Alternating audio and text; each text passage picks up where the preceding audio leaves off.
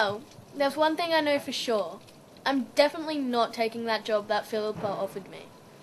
I mean, seriously, it's so unfair what she's done to everyone else.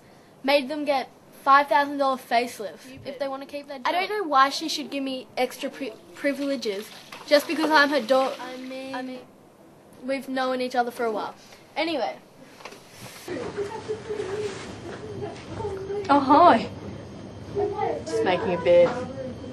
What's the point? I'm having a little bit of a crisis, actually.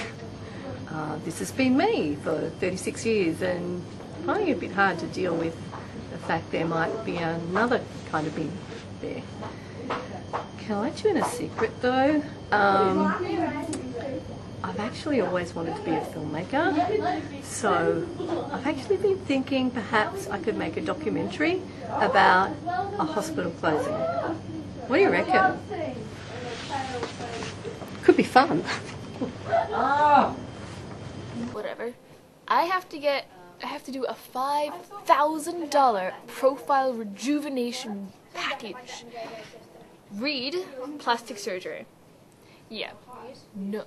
I've cultivated this perfect visage from many years of careful slacking and doing almost absolutely nothing, and I'm not gonna have it changed just because some person wants me to match their business profile.